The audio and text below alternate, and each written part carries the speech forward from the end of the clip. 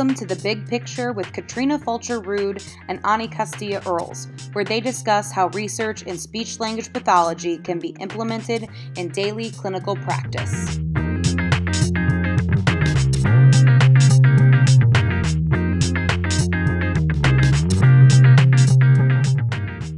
Welcome everybody to the second episode of The Big Picture.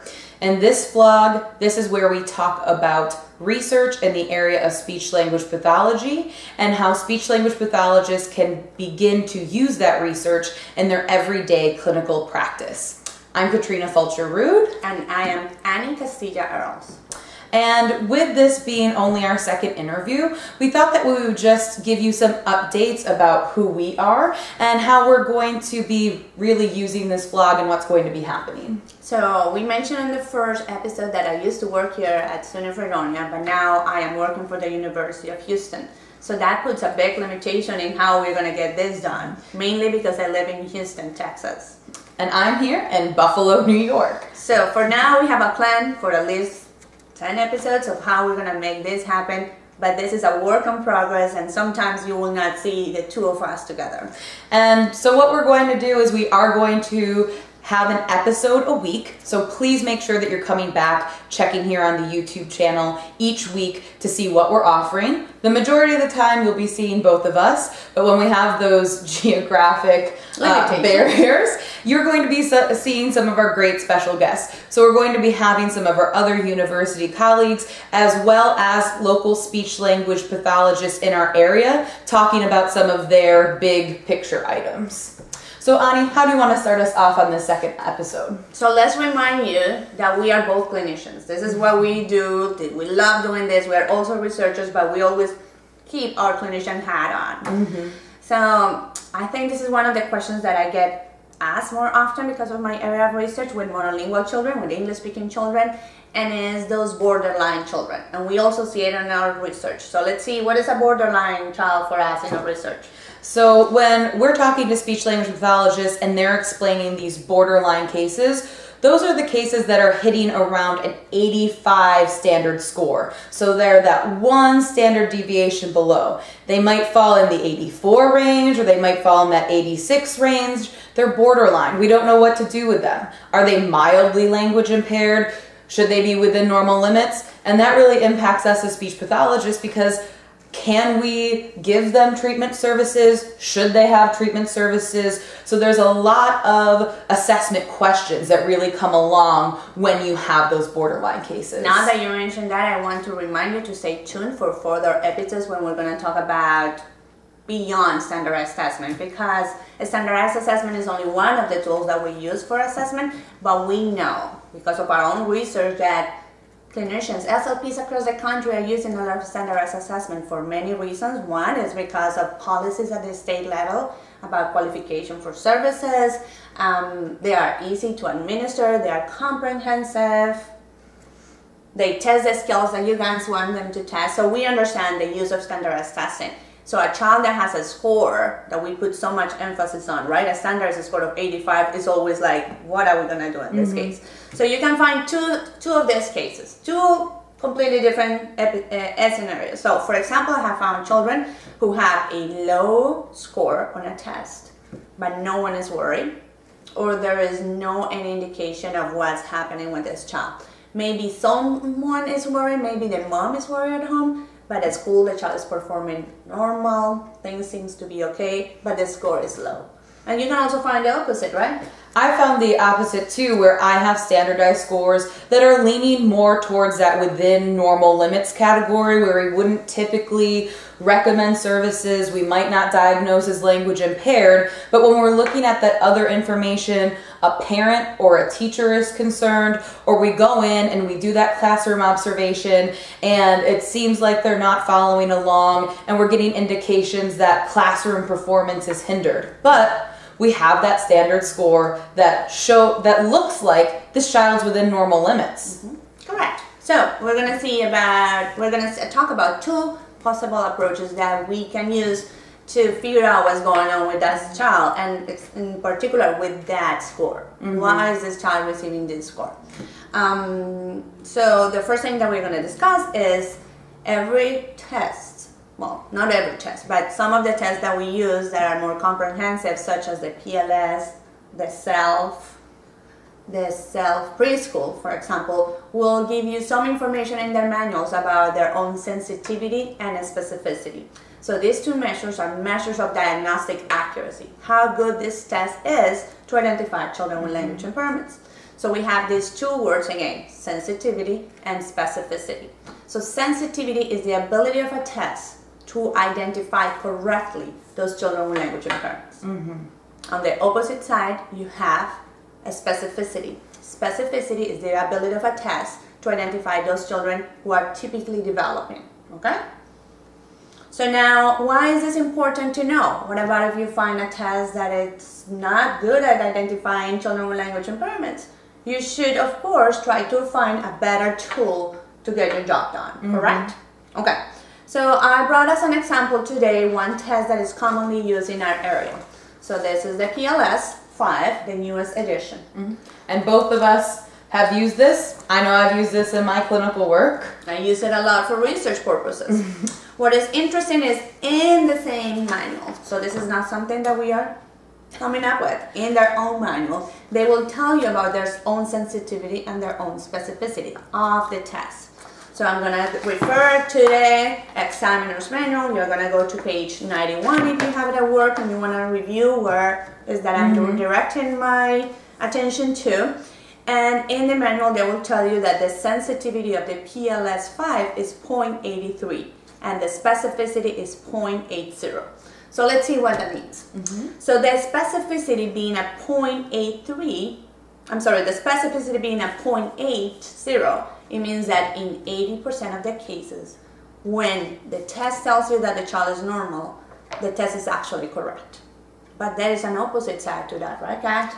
What's happening with that other 20%? What does that mean if it's only 80% specificity? I want to know about that 20%. Well, the other 20%, when they receive a score, when they are normal, they might receive in a score as language impaired. So there is a margin of error there. So there might be some typically developing children that are actually being labeled based on that score as language impaired. Correct. And we'd be overdiagnosing in that case. Absolutely. And it's also the same, it's a similar scenario the other case.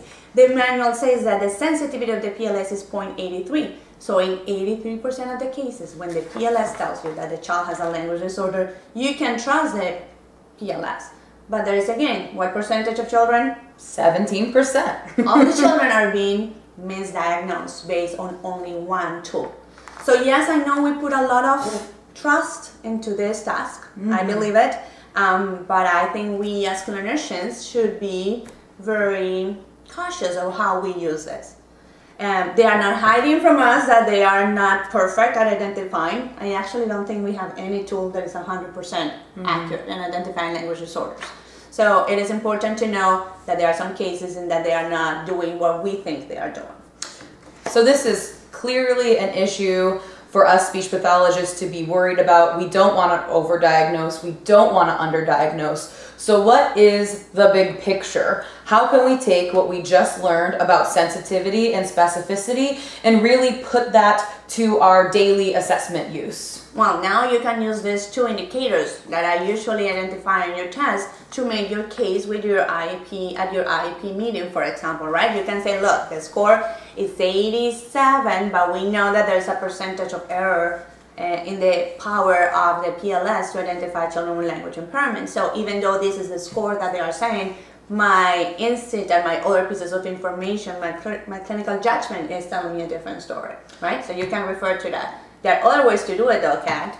I was just going to mention those because sometimes even when I've brought up this idea of error in a test, that's maybe not something that's been as well received by other members on my team, and that there's some really strict criteria that I have to hold onto that standard score and use that for interpretation. So are there other ways that I could potentially interpret that score to help with those two cases that we talked about in the beginning? Yes. So we left with this idea that a test, that a number is truly going to represent the language skills of a child, right? That 100, that 97, that 68 is telling us who that child is. That is a not very realistic idea because that is just a little bit of the information of what that child can do in real language, in real life with their language. And the test developers, they know that too, right? And when they say 85 or 87 or anything, any number within the range, they're also aware that there is some measurement error. Everything that we do has some measurement error implied into that, because measurement of the skills, language skills, behaviors is not perfect, so we always encounter error. So, have you seen the confidence intervals that are on your test? Have you seen them before? I've seen them before. Right? Our students ask us all the time, what are those numbers on the test? What are the confidence intervals? What does it mean? Should I look at it? Should I look at it? And we are like, well, you definitely need to look at it. So I'm referring again to the PLS. At this time, I am in the administration and scoring manual of the PLS. There are 2 different books, and I'm in page 163, and I'm just referring to any scores in particular. What is interesting here is, for example, when they give you a score of 99, that is a standard score, then there is also a column next to it that says 90%. And within that 90%, they have a range between 94 and 104. What that means is, at the 90% confidence interval, you can be like something like 90% sure that your score is within that range.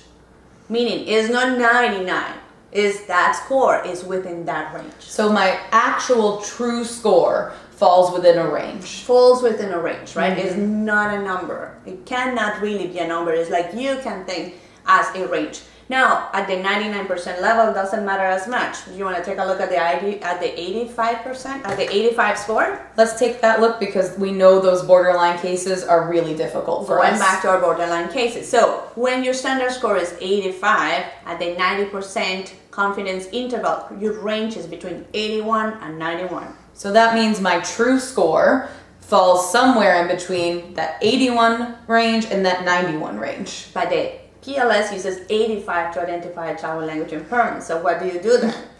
Well, that child, potentially, if you have that range and they're falling and you have some information that's indicating that they have lower language skills, parents are concerned, teachers are concerned, they're not operating or functioning as well in the classroom, we can argue that they could potentially be at around that 81 standard score, which would be in that mild language impairment range, and could potentially help you actually identify somebody for services. Correct, absolutely. And that is definitely a tool that you can use in your clinical practice.